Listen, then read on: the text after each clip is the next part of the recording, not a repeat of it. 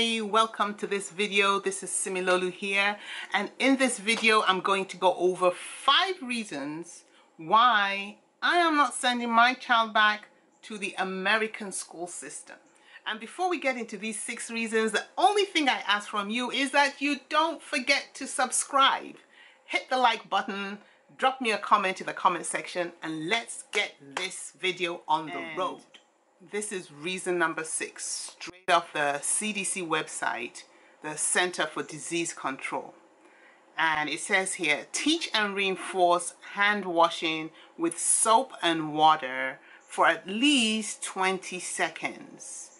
Increase monitoring to ensure adherence among students and staff. So the first question is, who's teaching these kids how to wash their hands for 20 seconds and keeping an eye on the fact that they are washing it for up to 20 seconds? And then it says also increase monitoring. So are they going to say who is doing the monitoring? The teachers who are supposed to be teaching the subjects are going to be doing the monitoring.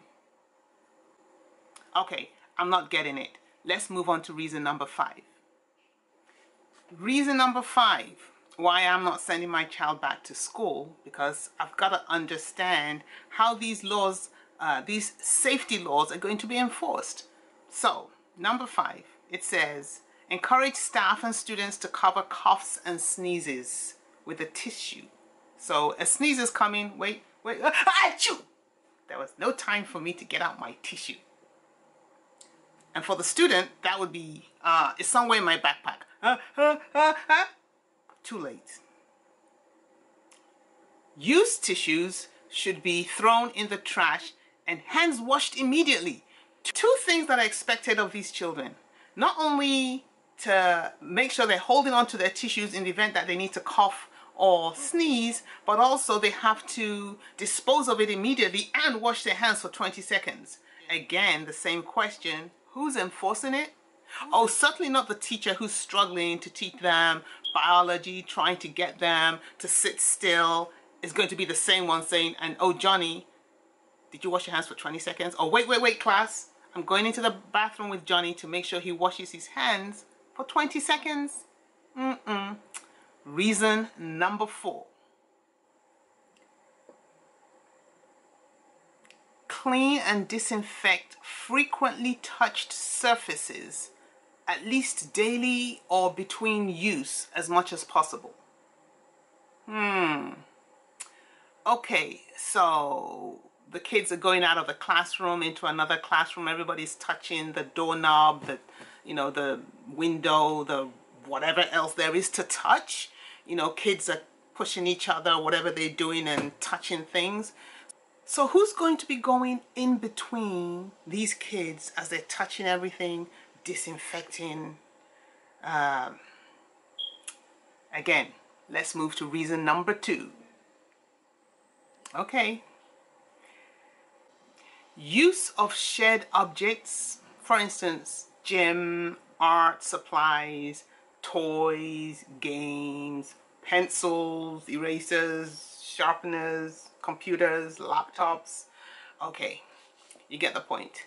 Use of shared objects should be limited when possible or cleaned between use. How about no gym at all? Because when you're in the gym, you're touching all the bars, you're throwing all the balls, you're picking up the hockey stick, whatever is done in gym, you're touching the mats, everybody's touching the mats. Gross. I can't see how there'll be anybody there to clean up in between. I can understand limiting the use. That makes sense. How about no gym? Reason number 2. Individuals should be frequently reminded not to touch their faces or their face covering and to wash their hands frequently. So it's still the same thing. These individuals are school children.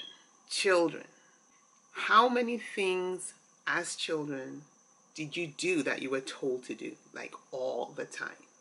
That's why they're children. So when you say don't touch your face, So when you say don't touch your face covering, oh, but it's falling off. They will touch it because they're children. So reason number 2, Now let's move on to the last and the best reason of all. And now the last but not the least, if anything, it is the greatest of all the reasons why I'm not going to allow my child to go back to school, is because there is no cure yet. There is no vaccine. So some people catch COVID-19, some survive, some don't, and then it becomes a statistic. Oh, this one survived because we don't really know why he survived. Oh, that one died. Oh yeah, he had an underlying condition. Nobody knew about it. Nobody knew he had a heart murmur. Nobody knew his kidneys were a little on the weak side. Nobody knew this and nobody knew that. And oh well, one more dead. Let's continue. Next. Okay. Being serious about this thing, it doesn't make sense when the same CDC is recommending reduced numbers in enclosed spaces, and now we want to send children into schools in enclosed spaces where everybody is doing whatever they normally do. Now bear in mind, even touching our faces is a reflex action. Yes, you may have been told, don't touch your faces, don't touch your masks and all that. But, you know, you've done it before you know it. Achoo, achoo. And on and on. And the next thing is touch the eyes. Oh, there's something in my eye. Touch, touch, touch. You know what? Why don't the government, why doesn't somebody just call out the elephant in the room? And that is, for as long as there's no vaccine, there should be no recommendation to go back to schools or public institutions or wherever there are groups of people congregating indoors. Now outdoors is a little different because there are not so many like surfaces to touch. Maybe if kids are out just, you know, hanging out on the field, you know, they're talking. Now we're talking mainly about social distancing. Also, let's talk about social distancing. This should have been titled 7 Reasons Why I'm Not Sending My Child Back to School, because I didn't even mention social distancing at all. How do you expect 2 kids, several kids going in a room, out a room? Oh, I forgot something, back the room. The door is barely, what, 3 feet wide? I don't know. I'm not good with measures, but whatever it is, that's certainly not 6 feet wide. So they're going to be brushing shoulders the whole time. How do we maintain this 6 feet of distance? And I don't know. So all I know is that I am not sending my child back to school. And I get it. Not everybody has that option. My child is an older child, and I have resolved that he's going to continue to remote schooling at home. They did it for 3 months from March to June. He can do it for another few more months until there's a cure. So that's it. No cure, no school. I hope you, and that is it, folks. I hope you've learned something from this video. Even going over these guidelines has made me even more resolute to not send this child back to school. I'm just going to have to do all I can to help him in his remote schooling. And I hope you've learned something. If you have a question, ask in the comment box below. Don't forget to like, but most importantly, subscribe to the channel. And I'll see you on the next video.